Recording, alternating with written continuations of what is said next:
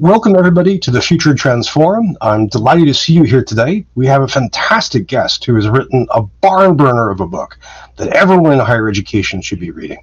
And I'm really looking forward to our conversation. Since the beginning of the Future Trends Forum, we've been thinking about the value of higher education, and we're thinking about its position in global politics and what it means. Today's guest offers a powerful and fierce argument that in many ways we are all participating in the creation and maintenance of a myth. The myth is that higher education is the best way for anybody to get into the middle class. And Jon Shelton's book, The Higher Education Myth, is a powerful argument describing how that came to be and what it gets wrong and how it misleads us. So without any further ado, let me bring Professor Jon Shelton on stage. And I hope where he is, it's starting to warm up a little bit. Professor Shelton, so glad you could join us. Hey everybody, it's so great to be here. This is a really cool technology. This is awesome, and it's warming up a little bit. Still kind of gray outside. If people are in parts of the country where it's really getting warm, I would appreciate a vicarious note in the chat so that I can, be jealous. Well, you've heard the gentleman. Everyone down in Texas and Florida. We've got Glenn McGee in the Florida Panhandle. Please say hi. Please say hi, and tell him just about how pleasant it is where you are. Professor Shelton, it's great to see you, and thank you so much for making the time to be with us. I'm a huge fan of your book. But before we get into that, let me ask you to introduce yourself. What are you going to be working on for the next year? What are the big projects and the big ideas for you? Yeah, I love this question, and although I have to say that, when we were talking about this ahead of time, Brian, it kind of stressed me out to think about all the stuff that I'm going to be doing in the next year. Actually, I'm sorry. But I would answer that question in two ways. So first of all, I have a future book project I'm really interested in, and we'll get into this. But I think this kind of laser focus on economic security for the vast majority of working people in this country is so central. So one of the things that I'm interested in doing moving forward is a book that's kind of a dual biography of Augustus Hawkins and Hubert Humphrey, who pushed for a jobs guarantee in the 1970s. And I see this as really a big kind of missed opportunity. Now, I don't know if I'm going to get to that so much in the next year, but that's a long-term project. Now, over the next year, one thing that I do know I'm going to do, and I talk about this in the preface to the book, I come at this book very much as a labor leader. So I'm president of my own local union here at UW Green Bay, and I'm also vice president of higher education for AFT Wisconsin. And so we're thinking about some really big things in the next year. First of all, at our own local here at UW Green Bay, we've got a pretty big initiative to boost adjunct pay for folks who are non-tenure track faculty. And that's so important because to have this sort of enterprise that we all agree is important, we have to make sure that everybody teaching it is treated with dignity and has the capacity to teach well. And then at the state level, we've got some really important things happening in Wisconsin that my union is involved in. Number one, we've got a state Supreme Court election in April, which is a pivotal election, and everything's on the table from reproductive rights to gerrymandered maps and the possibility of overturning Act 10, which was this law that took away collective bargaining rights from higher education faculty and staff back in 2011. So we're working on that. And then this is a budget year. We have two-year budget cycles in Wisconsin. And the future of higher education in this state is very much going to be determined by how much we get of the governor's budget proposal, Governor Evers. And so those are the things that we're going to really be working on over the next year, both my local and state higher education locals, in Wisconsin. And it's going to be a lot of work, but I think we're poised to really, kind of defend and deepen what we really value in the next year. And I'm really looking forward to that work. Well, that's fantastic. I'm so glad to hear that. That sounds like, man, that's a lot of time for a lot of work while you're still being a full-time professor. It is, but I don't do it all myself. I have colleagues here who, have basically decided they want to fight for their future, and both on my campus and on other campuses. And it's really been pretty powerful to see the kind of work that people have been able to do to fight for these things. I mean, we're in a very different place than we were 10 years ago. So it's a group effort. It really is an exercise in building solidarity, and we're doing it. Well, in the education myth, for those of you who haven't read it, one of the themes or tropes running through it is a history of Wisconsin as one example of what Jon is talking about, and it's very vivid and very detailed. And now I can see why. What's the? I can just about make this out. There's a green and white pin on your chest. Is that for the union? Yeah, so I put this on here. This is Starbucks Workers United, and I've been wearing this to show solidarity with our brothers and sisters who are organizing in all those Starbucks locals. We have it's very exciting. Just last fall, one of the Starbucks here in Green Bay voted to unionize and to collectively bargain. And so I try to show as much support for them as I can and make sure people are paying attention to this, because we'll get into the book. But to me, the Starbucks organizing drives really show how young people, many of them in college or just out of college, are organizing to fight for a better future in which they've got a secure economic outlook. And so I think it's really important that we support them. Well, that's terrific. Thank you for explaining that. And this came up in the chat. On the bottom left of the screen, you should see a tan-colored box that says the education myth, and that will pop up a link to the Cornell University Press website for the book, so you can get it. Jon, this sounds like a great future for you. I'm so excited that you're working on these. But let's talk about your book for right now. Let me pose this as a kind of naive question. It's been a consensus for quite some time, as you document, that higher education is a great way for Americans to enter or stay in the middle class. It's the ticket to prosperity, and you articulate how this is a bipartisan thing. We've heard this from the second Bush administration, the Obama administration. And it sounds it's not a fantasy. It's based on a lot of reality about the education premium in hirings over lifetime. What's wrong with it? Why is this a myth, and why is it so dangerous? Yeah, so I want to get one thing out of the way sort of at the start. And when you read the book, you'll see I do this very early in the book, because when I was writing this, I got this question a lot, which was, so are you saying that you're anti-education? Should people not go to college?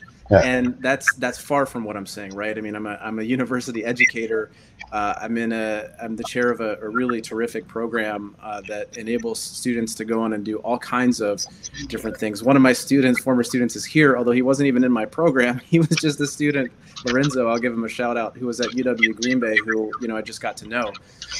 So, higher education, of course, enables people to do all kinds of great things.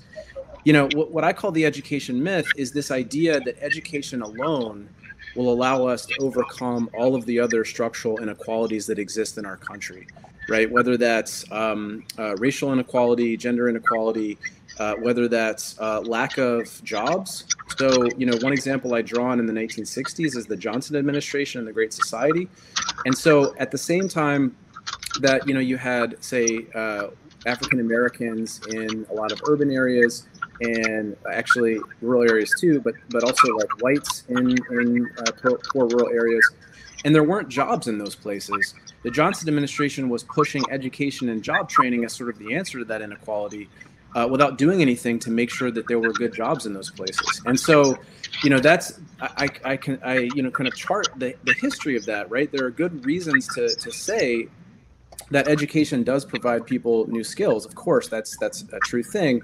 But this idea that education by itself can overcome all of these things, and that as a political system, we can stop paying attention to the other reforms that are necessary, both for people without college degrees, but actually now, as the Starbucks workers organizing testifies to, now increasingly people with college degrees, the things that they need to have good lives moving forward. And so those are things like the possibility of a jobs guarantee, labor reforms to make it easier for workers to unionize and get higher wages and more job security, universal health care, which so many workers, I think it's been deeply problematic for health care to be tied to people's place of employment.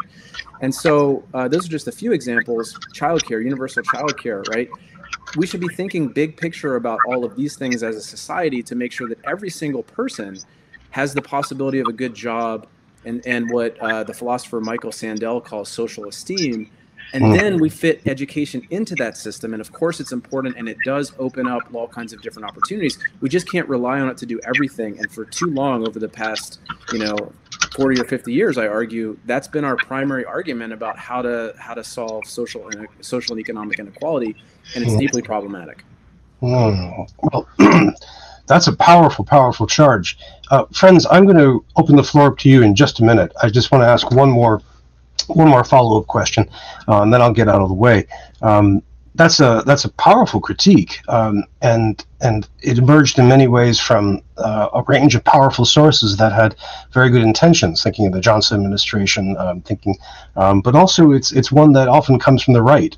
You described how the Spellings Commission was a major player in this, and its language became very important.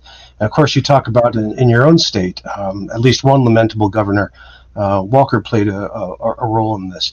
And one of the problems there that I had trying to work out was that on the one hand, you have Republicans saying, yes, this is the only way to enter the middle class, or it's the best way to solve all these problems. On the other hand, they're doing their best to restrict access to higher education by privatizing it and by trying to restrict faculty organizing and all kinds of things. How do Republicans manage to square that circle?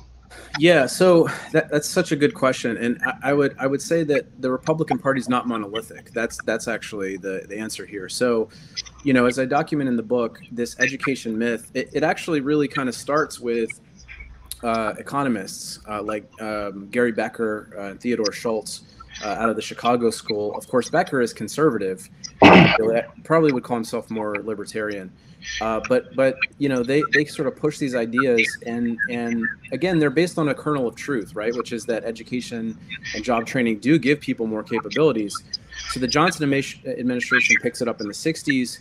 And then there's some shifts that happen in the Democratic Party in the 70s, which we can go more into later if you want.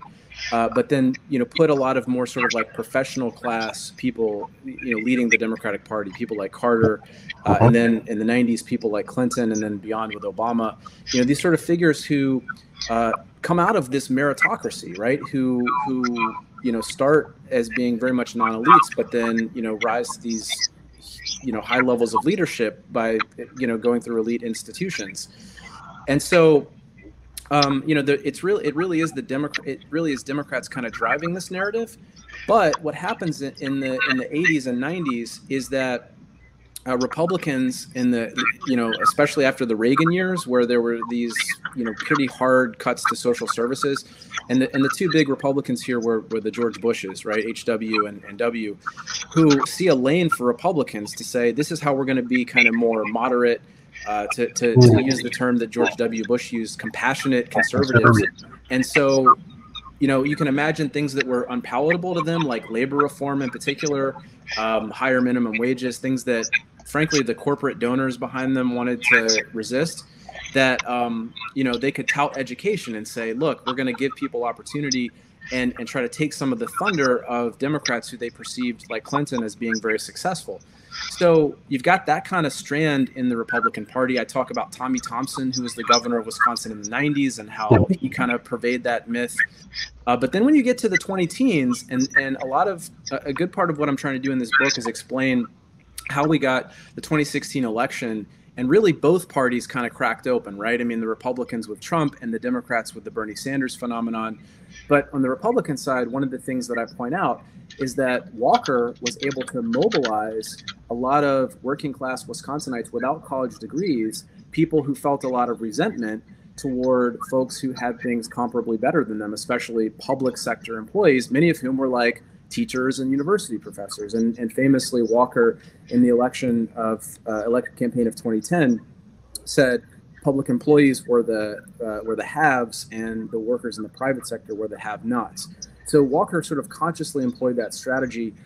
To a certain extent, Trump did too, right? I mean, arguing that blue-collar workers had been let down by a system that didn't do anything to try and keep their jobs in the country. Of course, Trump was really mainly selling fantasies, right? He's going to go and talk to corporate leaders and keep the jobs in the U.S.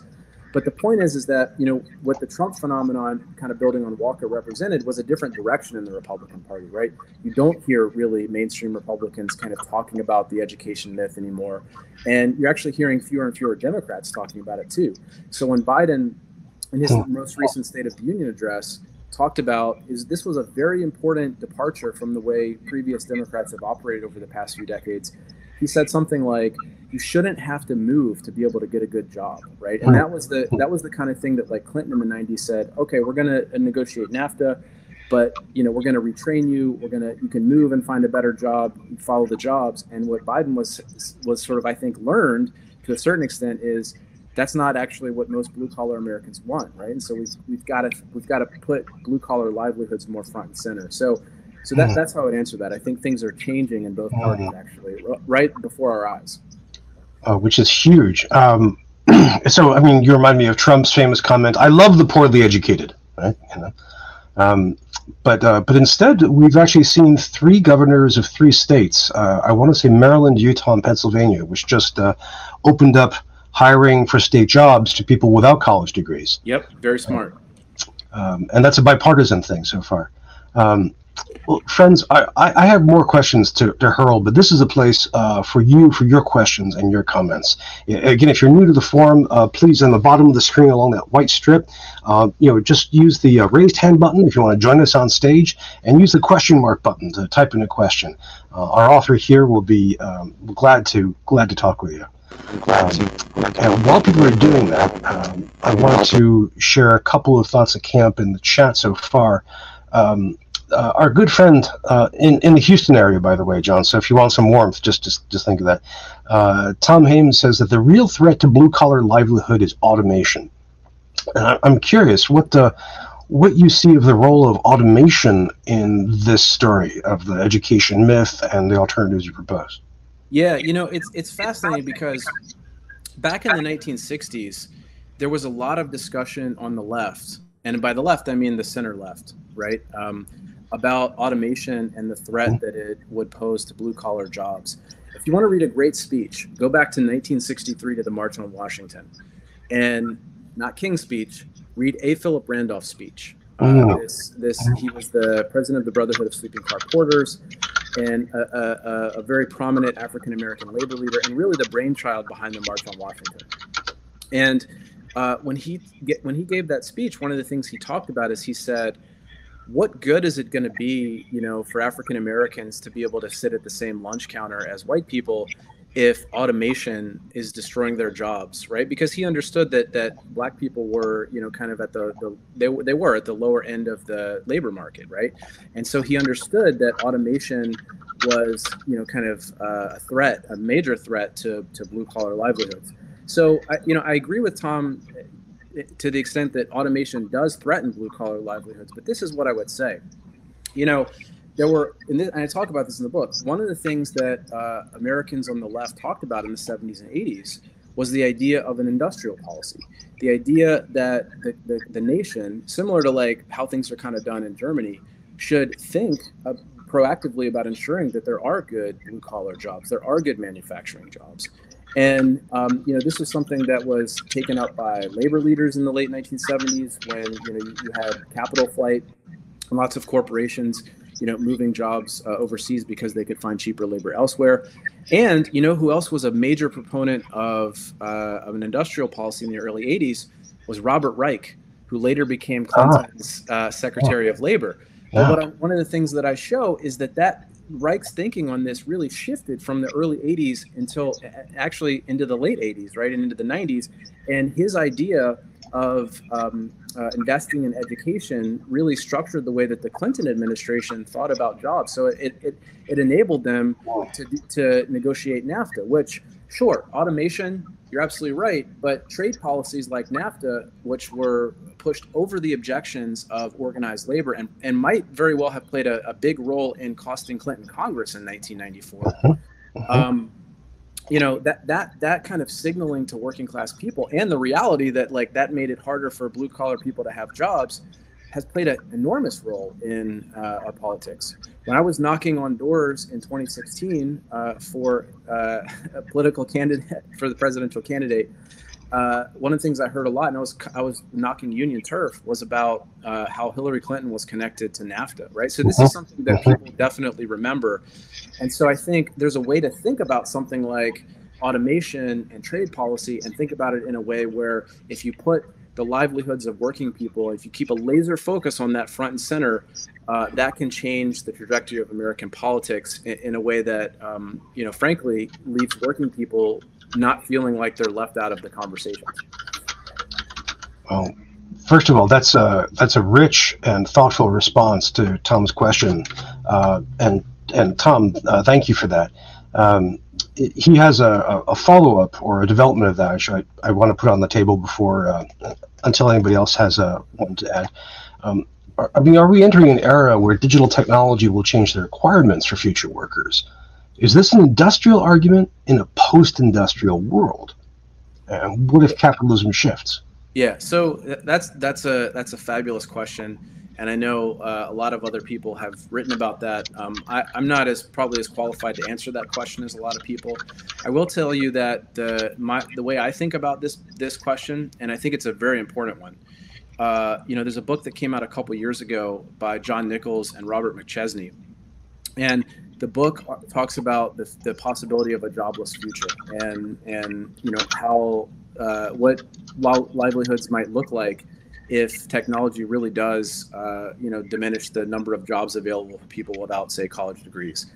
And we're certainly at a moment where we have to think about that, right? I mean, one of the things that Nichols and McChesney talk about is what it means for transportation when you have automated, driverless cars. Now, I think we're probably a little further away than we might have thought a few years ago, given, all the negative press about driverless cars. But it doesn't undercut the point, which is that, in the next few years, even a lot of jobs that we might think of as, kind of somewhat skilled white collar jobs could potentially be done through automation. Chat GPT is a good example of how that could take over a lot of things. But here's what I would say about this. And this is what Nichols and McChesney say. They say, okay, like liberating people from some of these jobs is a good idea. We shouldn't be, Luddites about this, but we have to center everything in terms of how we are going to make sure that every single person in this country has a livelihood. Right. And so I don't know what that looks like, but that has to be our central question. At the same time, and Bryan, you'll appreciate this, we're thinking about how that connects to environmental sustainability and fighting climate change. So we have to think about both of those things together, but those need to be our questions, right? Not like, how do we just leave people to fend for themselves? Or are we going to just leave people to fend for themselves if technology eliminates their job or trade policy eliminates their job? How can we put their livelihoods front and center?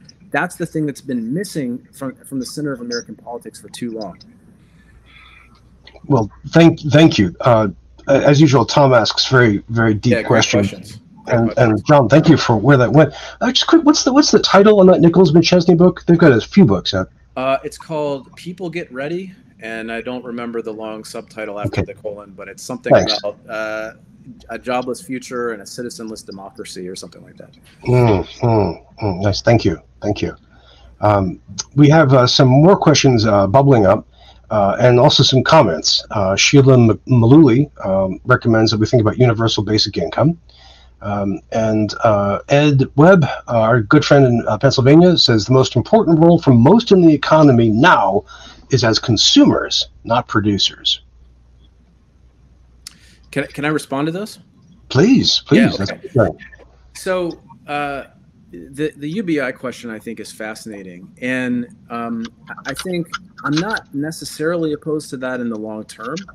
I think when we're thinking about the kinds of jobs people do, I think, what is it that David Graeber called them? Bullshit jobs, right? I mean, so much of the work that we do every day as a society are things that probably don't need to be done and we could be liberated from. So, and as somebody who, thinks about, labor politics and power asymmetries, liberating people from bosses is also a good idea in the long term. I do think, though, when we have to be a little cautious about this because we have to be careful. We have to make sure of two things. Number one, Americans and really all people want to be productive. They want to do something that contributes every day. And so that doesn't mean that it has to look like it has traditionally, you know, that everybody goes to a 9-to-5 job and punches a clock and works for a boss. But people have to have some kind of path to make sure that they're doing something in which they feel like they're making a contribution every day. Now, maybe that's more care work. I mean, the needs that we're going to have in this country for care work moving forward are going to be extreme in the next few decades. Maybe that's liberating people to do more creative work. And honestly, maybe this is where a tuition-free, you know, college education becomes really important, because if we think about universities instead as like places for job training and instead as places that can really help to open up new capacities and opportunities for people, then colleges and universities can very much be a part of that solution. The other thing we have to make sure is when we're thinking about universal basic income and this idea that people aren't producers and instead are consumers, that leads to a place very quickly, and Nichols and McChesney talk about this, where the vast majority of people are not seen as full citizens. You know, that they're just getting a kind of a handout that, you know, you think about Andrew Yang's UBI, for example, which number one wouldn't actually be enough for people to make ends meet. But number two leads them to a place where they don't feel like, or where they're not treated as full citizens. They're treated as people who are basically getting handouts from rich tech companies like, you know, Apple and Facebook, who are making these extravagant profits. We cannot have that.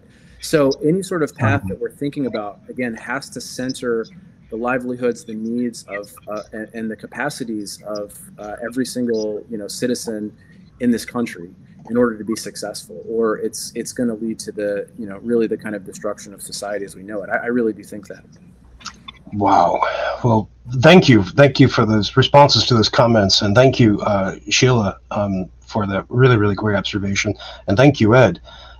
Again, if you're new to the forum, this is how we work. You all share your thoughts, and our guest, bombarded on all sides, gets to share theirs. We had a question that came in from our friend Gregory Schuckman, who had to leave, but he wanted me to ask this. If you could speak about the Wisconsin idea and quote, does your book comport with that philosophy or not? Yes, and I am maybe the biggest advocate for the Wisconsin idea out there, except for maybe my friend at the University of Wisconsin-Madison, Chad Goldberg, who actually wrote a book about it. Highly recommend you check out his book on the Wisconsin idea. But yes, and here's what's really important about the Wisconsin idea. It's thrown around a lot. You know, so last year I was actually on the search committee for the next UW system president, because I'm the UW Green Bay's faculty representative to the system, and so I was picked to be on the search committee. And every single candidate, there were probably 20 candidates who we did at least a phone interview with, talked about the Wisconsin idea, right? And it's been used so much in our state that in many ways it's kind of meaningless at this point. You know, I talk about this in the book. In the 90s, Tommy Thompson talked about the new Wisconsin idea, which was effectively the idea that the university would partner with, you know, corporate employers to sync up various aspects of the curriculum to the needs of employers, and you know, find ways to do these sort of partnerships with corporations for, you know, different kinds of business development. That's not the Wisconsin idea. The Wisconsin idea, as it was constructed in the late 19th century, was inherently political. Okay, and so the view was, we have these big problems that exist in the late 19th century. We've got industrialization. We've got, and tell me if any of this sounds familiar, environmental degradation. We've got massive economic inequality that's leading workers to organize and leading to labor conflict. We have corporations that have too much power, wealth inequalities out of control. The government doesn't do enough to support the needs of working people. And so into this sort of mix came some, you know, very prominent university folks, but people like Richard T. Ely, who is this sociologist, but also fighting Bob LaFollette, this governor and senator who pushed for a lot of progressive legislation. And the way they saw the Wisconsin idea was that university faculty and students, by the way, would use their expertise and use the research process to give evidence-based solutions all across the state to whatever problems the state was facing. And there's this sort of there's a book that folks should read if they're really into this, aside from Chad's, by this. He was the head of the Legislative Reference Bureau in the early 20th century, named Charles McCarthy, and it's called The Wisconsin Idea, and it charts the way that research in the University of Wisconsin connected to legislation that then improved the lives of workers. So we're the first state that had a workers' compensation law, and that came out of the Wisconsin Idea, essentially.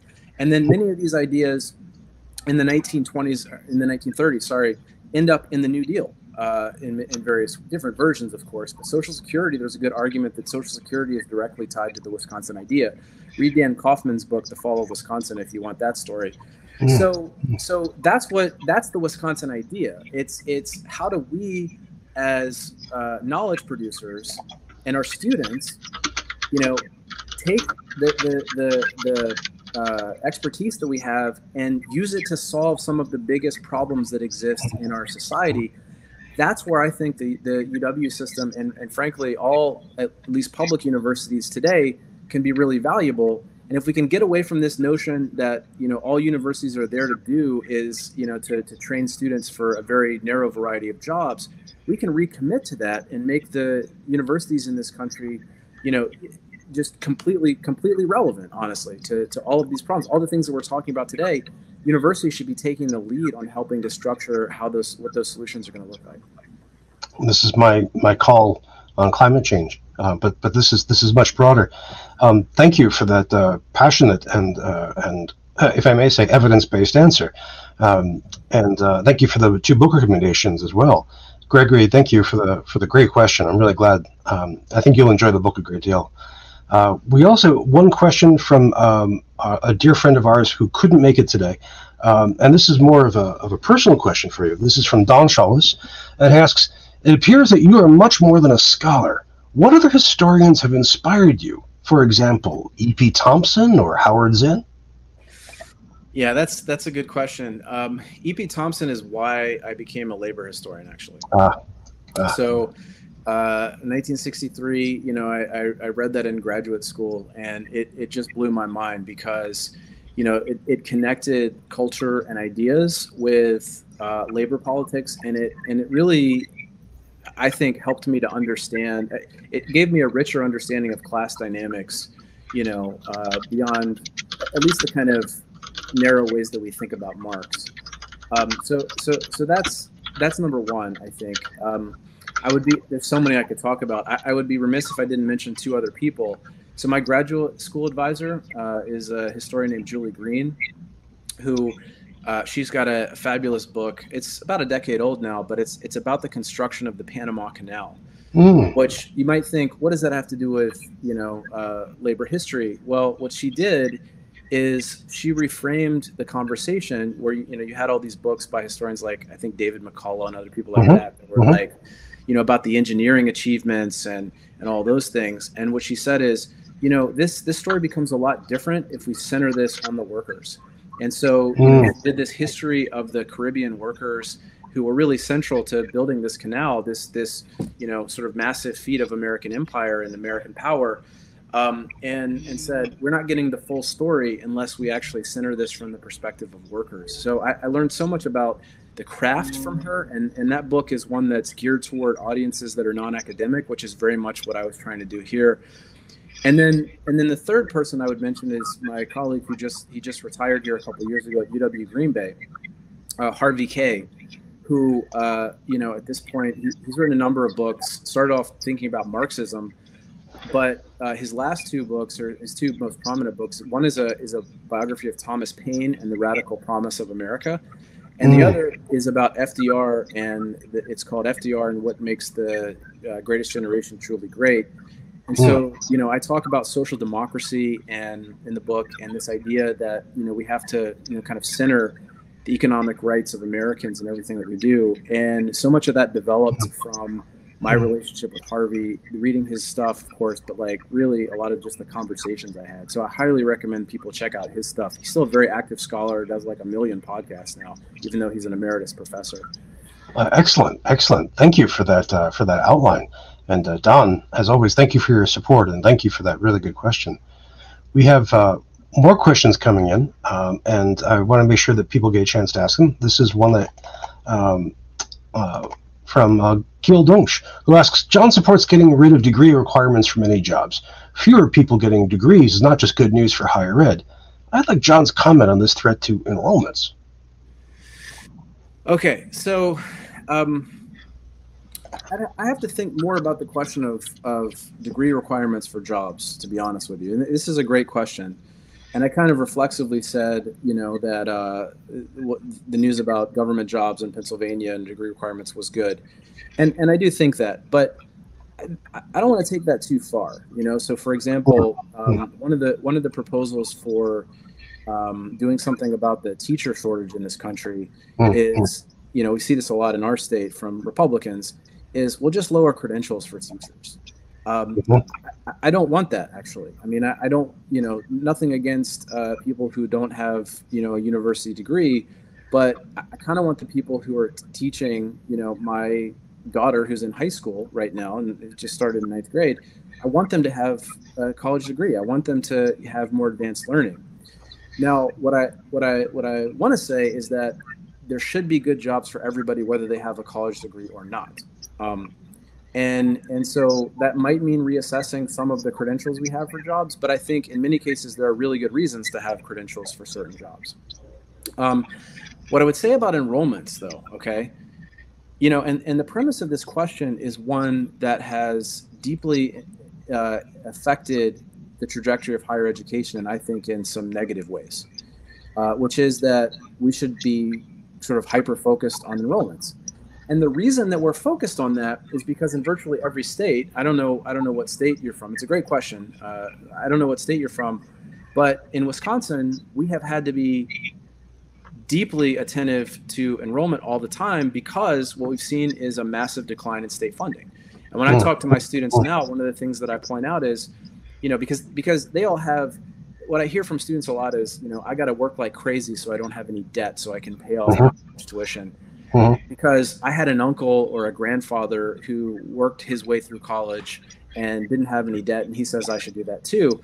And it's like, no, back in 1975, the state was paying 2/3 of his education. So he was getting a subsidy that you're not getting, all right? You're having to pay for that. So this is a political question. And I don't mean to suggest that, you know, enrollments aren't important. Of course they are, and we're laser focused on it on our campus because of the budget declines that we face. But I don't think we solve this problem by saying that, by sort of doubling down on the idea that university education is the only path to the middle class, the only opportunity for somebody to have a good job, because that's put us in a very weak position as an institution, right? Because that's, and it totally makes sense why people have made that argument for decades, right? You've got declining enrollments. What do you have to do? Well, you have to pitch to students and say, hey, this is how you're going to get a good job. The problem is that, well, there's two problems. Number one, when a state like mine, 65% of the working adults don't have a college degree, what you're really telling them is you don't really, and I know you're not saying this, I forget the person's name who asked the question. But what was it? Keel, thank you. I know you're not saying this, Keel, but I think this is how sometimes people hear it, which is that, you know, people don't care about them if they don't have a college degree and don't care about their economic reality. But number two, it's actually becoming empirically less true that a college degree guarantees you a good job. That's why you have baristas at Starbucks who are organizing in unions because they've got a college degree and they're working as baristas at Starbucks, which is a very important job, but it's not the kind of degree that it's not the kind of job that requires a college degree. Right. And that's the reality for a lot of our economy, is that those are the jobs that exist, and we have to do something to make those jobs better. And so to me, it's like we can't deal with this question of enrollments narrowly. We have to think about it in this sort of broader context and make the bigger political argument and organize around that political argument so that we can make the university into something that isn't narrowly, connected to enrollments. But the last thing I want to say about this, and this is really important, I do think this conversation about enrollments has focused us more on how we can be accessible to new generations of students. And that's a good thing. That's a very good thing. Our campus, UW Green Bay, just brokered, we're the first UW campus to do this. And I'll give our administration a lot of credit for it because I think it's a great idea. Just guaranteed admission for any student who graduates from a Green Bay public school. That's a really good idea, because what that means is that those barriers for some students who might be sort of more marginal, you're reducing a barrier. And we got to make sure our campus is ready for first-gen students and increasingly diverse numbers of students. But that's a good thing. But I think we can have that conversation without also being kind of focused on we've got to bring in students. We've got to bring in students. If college isn't right for somebody, they should still be able to have a good life. And our enrollments can't drive what it means for the futures of every person in this country. Well, wow, that's a mini essay by itself, Jon. And Keel, as always, thank you for your persistent focus on this. We have friends. We've got about 11 minutes, so I'll make sure that people get a chance to ask their questions. We have two questions from Glenn McGee. He has a short question and a long question. The short question is, do you know Hal Hansen? I don't. I feel like I probably should, though, so please tell me who that is. Well, Glenn will probably share with us a bibliography on that.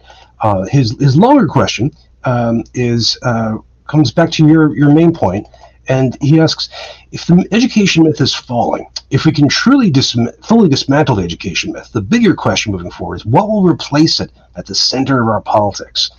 What do you think? What would be there at the center? So, this book is a book that may be different than a lot of other histories. I'm very open in the beginning about what my agenda is, and very open about the advocacy for the thing that I want to see come out of this. And so, the way I frame it in the conclusion, or I guess it's technically the epilogue, but check out the book and you can read more about it. But the way I frame it is, we really kind of have two choices, right? Because our political system has failed to acknowledge the reality for too many working people in this country for far too long. And those are many of them without college degrees, but also people with college degrees. And so one version is reactionary populism. It's Scott Walker dividing public sector workers from private sector workers. It's Donald Trump scapegoating, undocumented immigrants and saying that he's going to, bring back jobs in this country while not doing that. That's one option, right? The other option is to is essentially social democracy. It's centering economic and social livelihoods for the vast majority of Americans. And I think the Biden administration has done some good things as far as this goes. I don't think it's been enough, though. And I think this is still kind of an open question. But the agenda that I would like to see, right, go back to, and I talk about this in the book too, FDR's proposal for an economic bill of rights in 1944. Now, obviously, our society is very different than it is now. And I'll give a shout out to Harvey, because Harvey has written about this, Harvey K. Highly recommend, again, checking out his stuff. But FDR's second bill of rights talks about the right to a job, the right to health care, the right to a secure retirement. And by the way, it's the right to a remunerative job, a job that pays you enough to make ends meet, the right to housing. And it's very interesting because the last right is the right to education. And so FDR, of course, believed in education, but jobs and all these other things that people need, housing, healthcare, they were not contingent on the kind of education you got for FDR. And so that's the kind of, that's to me is what needs to be centered. It's jobs, healthcare, union rights, right? A job with democracy in the workplace. It's economic security in a nutshell for everybody. And I think, frankly, I don't see much hope that the Republican Party is going to do this, so I'll just be blunt about it. I think if the Democratic Party can do that, then they can rebuild the kind of majority that FDR had, but hopefully without the racial inequalities and, problematic gender norms that were at the core of the New Deal. Well, that's a great answer. I'm sure Glenn will have a lot more to say in response, but thank you. Thank you very much. I just shared the FDR Second Bill of Rights. I just shared that and a link to that in the chat. Glenn does note that higher education. We have a different question coming in from Sheila Maluli, and she asked, this is a deep question having to do with the sociology of knowledge, I think. Epistemological pluralism is part of the complexity of admissions funnel declines. Prospective students aren't as interested in positivism and the decadence of disciplines. Please comment. Okay, there's a lot of big words there. I think what you're kind of saying there, basically, Sheila, is that students seem to be thinking about job skills more than the sort of holistic kind of education that they might have had in the past, right? And also that the way that we think about university educations may not be as relevant. Structuring university education may not be as relevant for students. I think both of those things are right.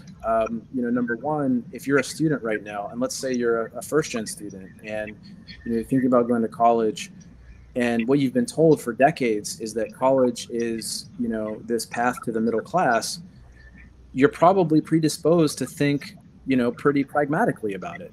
Why wouldn't you be? That's a rational sort of decision. And so I think it's our job in our universities not to try to talk students into anything. I mean, if a student comes here to UW Green Bay, for example, and wants to major in engineering or social work, or nursing, something that's very sort of centered on a career, I'm not going to talk them out of that. I mean, those are all things that our society needs. They're worthwhile endeavors, and I wish those students the best. But when you have students who come in and are saying, I feel like I've got to major in computer science because I've got to have a degree where I can get a job, this is where we can explain to them how the labor markets work, the bigger kind of picture, right? We're not going to tell them things that are unrealistic to advance our own intellectual agendas, but to give them the kind of mentoring that helps them to understand the bigger picture in the labor market and the kinds of things that might actually be available to them. Number two, in terms of disciplines, I agree with you 110%. My department is a department here at UW Green Bay called Democracy and Justice Studies.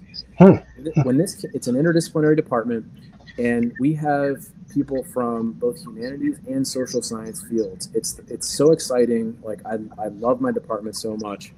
And it's a vestige of this really kind of funky way that our university was structured back in the late 1960s, where there were no disciplines. Students had to major in interdisciplinary problems, we called them. And unfortunately, for a variety of reasons, many of which I kind of document in the book implicitly, this push toward professionalism, so many of our departments on campus have moved away from that.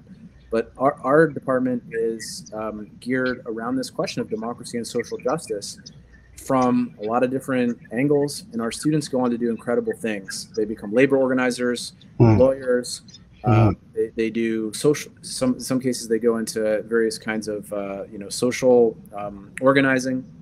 They do political work. They run for office. In fact, one of our graduating seniors right now ran for a state assembly seat last fall. Right. I mean, these are the kinds of students that we have.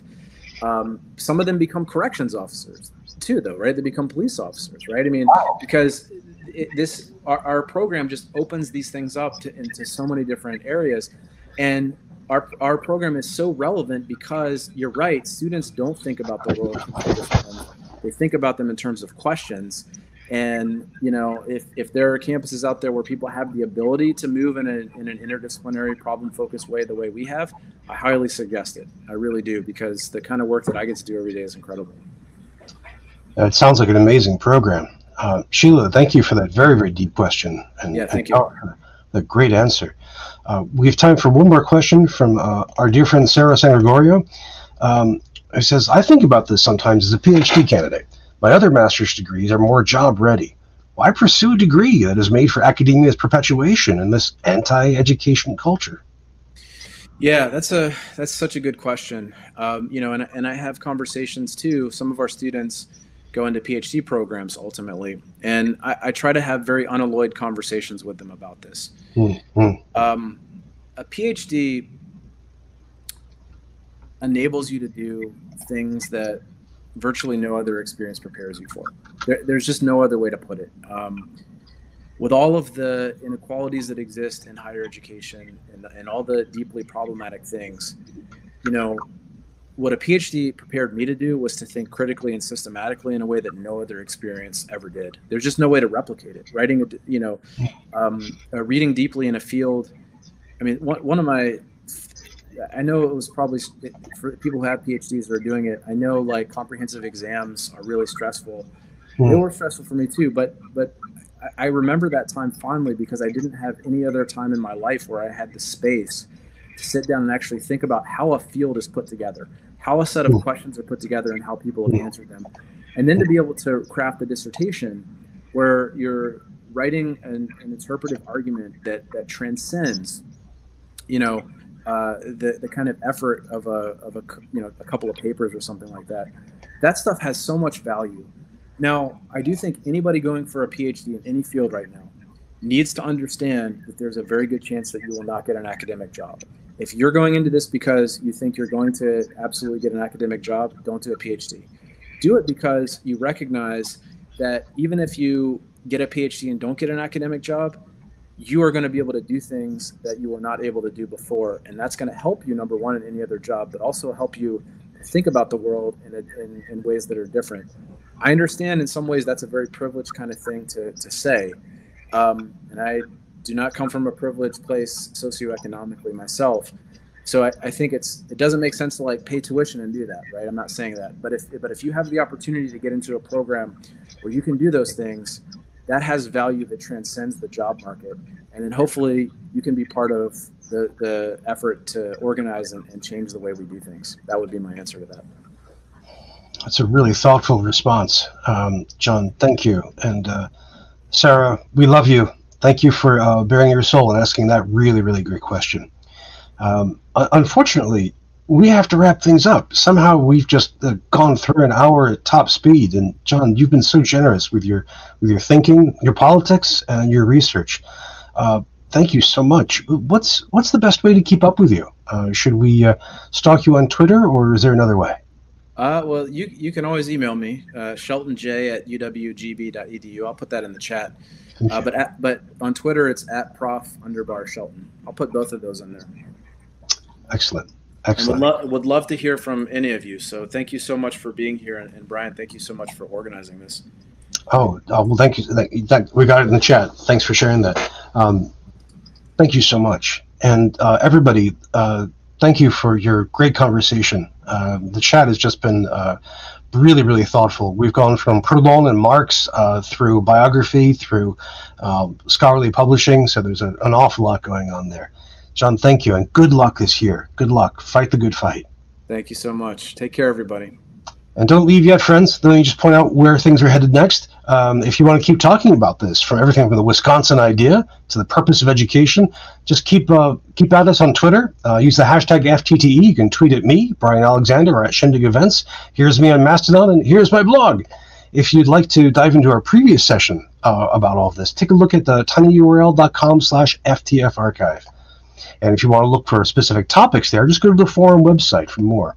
If you'd like to dive into some of these topics in greater detail, look at our research enterprise, the Future Trends in Technology and Education Report, ftte.us. And if you want to support this kind of work, support us on Patreon. Just go to patreon.com/Bryan Alexander. Looking ahead, we've got a whole series of topics coming up. Just sign up on the forum website. And if you want to share any of your own work, just email me. I'd be glad to share it with the whole community. In the meantime, thank you again for a great conversation. I hope everybody's well. I hope you're warm when you need to be warm and cool when you need to chill. Take care, everybody. We'll see you next time online.